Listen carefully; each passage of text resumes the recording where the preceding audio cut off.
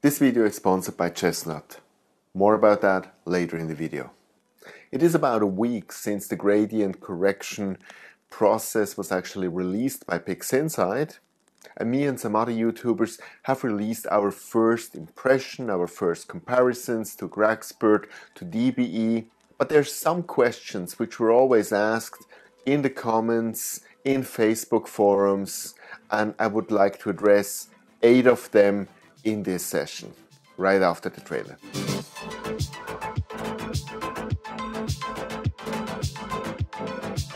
Hey, this is View into Space. I'm Sascha from Switzerland, so grüezi miteinander and thanks for watching my channel.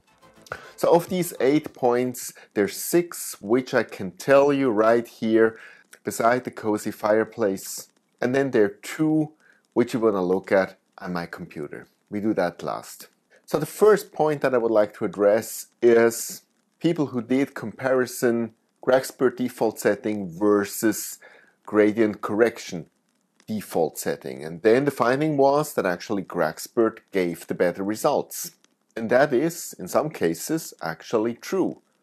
But, and that's the crucial part here, the gradient correction process is not a one-button tool. It was not intended as this. So if you just leave it at default setting and press the execute button, you're doing something wrong. Grexpert, on the other side, is an AI tool, and it is fully intended to just press the button and it gives back some more or less satisfying results.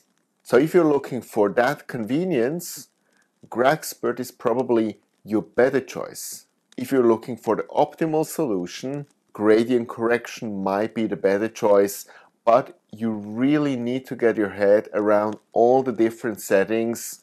And as you have seen in my first video, where I showed you unfiltered my first reactions, my first trials, and I just did it approximately what I thought it should be, and it gave rather amazing results.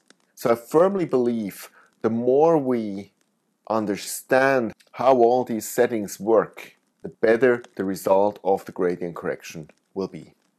Second point, are DBE and Grexpert still needed now that we have gradient correction? Personally, what my journey through all the astrophotography software showed me is if you have more than one tool available, it's usually a blessing. And I even start here with the stacking. I usually stack in AstroPixel Processor, but there were 1 or 2 issues where I actually preferred the WBPP. I'm happy that I have both. And I think it's the same here. There might be cases where the gradient correction will not deliver the results to your satisfaction. Really great when you have 2 other tools where you can try to get better results. So I wouldn't abandon them, but I truly believe that gradient correction will be for the future the default tool of choice. The third question which is floating around is background neutralization still needed? And this is kind of a misunderstanding. I don't know where it comes from, because background neutralization has nothing to do with gradient removal or correction. So gradient correction is doing the same as DBE, as ABE, as Grexpert. Background neutralization comes later on, and if you're doing SPCC, it's included there, so you anyway don't have to do it anymore as a standalone. The fourth question, and I'm sorry I did not really give the answer to the question that I actually asked in the first video, are flats still needed? So the answer here, yes, flats are absolutely still needed. The gradient correction tool is not intended to replace flats. And when you have flats, the results will always be better than when you in a brute force attack practically let gradient correction remove the vignetting. That said, for the cases, especially for beginners who have issues with flats, when you have flats which do not work, or you have old data where you don't have flats available for, I think gradient correction does a pretty good job to remove all the artifacts that flats usually prevent. So as an emergency tool, great to have, but best practice, still doing flats. Next point, some people said that I forgot to try it on Nebula. I only used Galaxy, star cluster, stuff like that. Very true, kind of happened. I think I didn't have an ugly enough picture from a Nebula. Now, first of all, just without even trying it, when I had issues with Gragspert, it was always with Nebula, because Gragspert sometimes has the tendency to jump off a bit of the Nebula. So from that point, gradient correction should even deliver the better results for Nebula than it should actually do for galaxies and clusters. But that's theoretical. If you want to have the proof, just have a look at the video of Lucomatico, who also did a wonderful comparison, and he used Nebula to show the comparison. I'll give you the link to his video in the comments below. The last point I want to address right here beside the fire is some people who actually wondered where I have all the updates from and why they were not informed. Now, first of all, whenever PixInsight does an update, you should get a mail. If you do not get a mail, most likely you unsubscribed. But in the mail, a lot of times, there is not all the information. So you find in the mail a link to the forum on the PixInsight site. And it usually is worth actually looking through the forum post where everything, every change is actually mentioned. And there is one of these changes, the filter manager, which I will show you now on my PC, which was actually not mentioned in the email. You really had to go to the forum post to see that something changed there. Quite essential. With that, I think we go now to the computer and I will show you two things there. But before we go on, a word from my sponsor. Did you know that more than 50% of my audience are playing chess? And that is why I have Chestnut as my sponsor today. And to be clear, it was me calling up Chestnut and asking for sponsorship and not the other way around, because I'm really convinced about the product and I want to show it to you. But let me explain. Playing chess has changed massively in the last years, even it's a very ancient game. And what I mean with that is online play.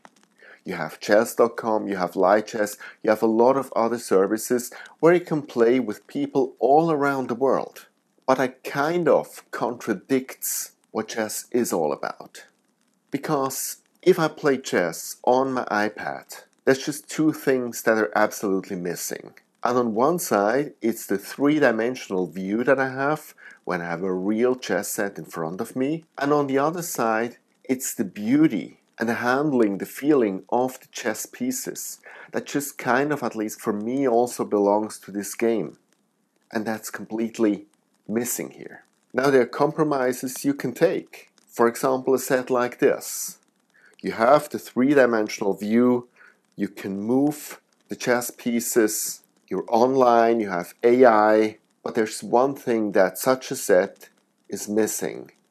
And that's just plain simple. It's a plastic box and it's plastic pieces. And that's just not the same as a real beautiful wooden handcrafted chess set. And what I mean with that is something like this here.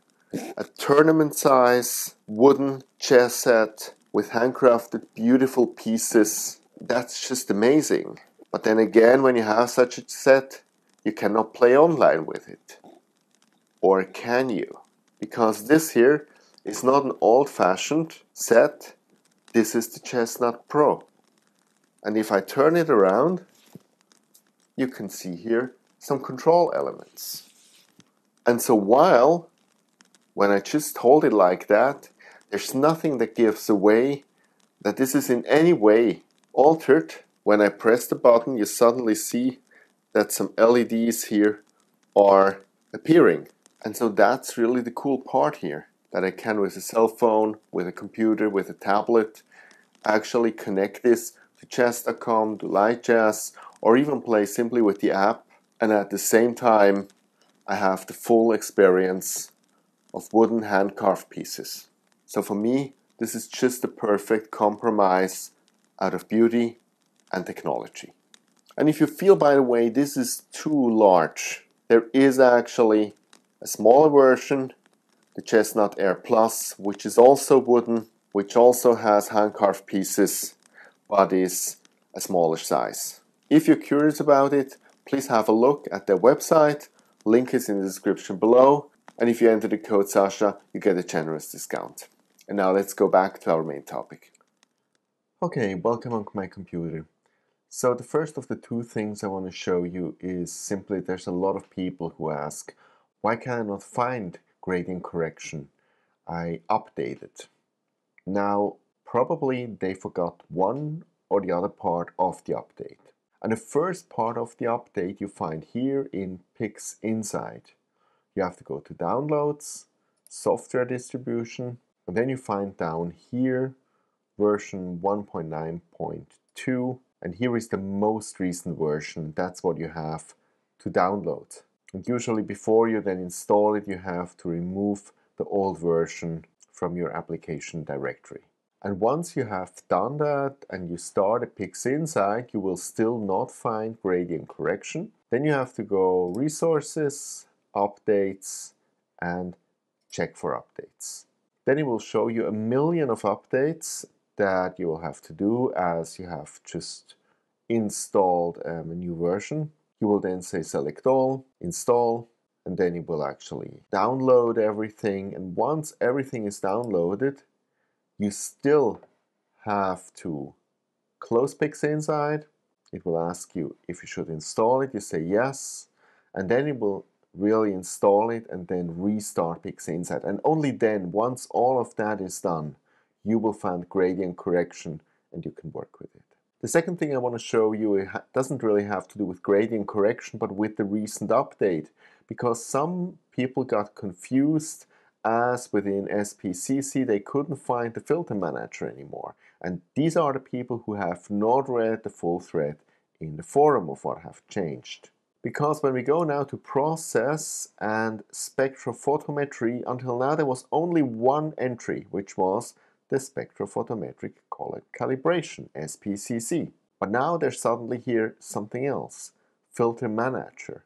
So let's first go to SPCC and let's see what changed. And what you will see is that you cannot find here the Filter Manager anymore. You can just select the filters that are in this menu. So now, if you want to add some custom filters, you go to Process, Spectrometry, and Filter Manager. And here, if you click on Curve Explorer, a second filter opens and you can look now at the curves of all the filters that are already there. You can also, down here, export this graph as a PDF. What is really cool, if your filter is, for example, a combination of this one and this one, you can say here, combine the selected filters to generate a new custom filter. So just click here, you give it a name, a filter channel, and it will create it. The other thing what we can do here in the Curve Explorer window, task, we can actually say import XML filter database or CSV file filter definition and so on. And we can also create through that a new filter. And as soon as it's in here, it will also be visible in SPCC. So that's it already what I wanted to show you here on the computer. Okay, that was it. I hope it answered a lot of the questions that you had. If you have further questions, please leave it in the comment below and give me a good argument to do even another video with answering further questions. With that, see you next time and clear skies.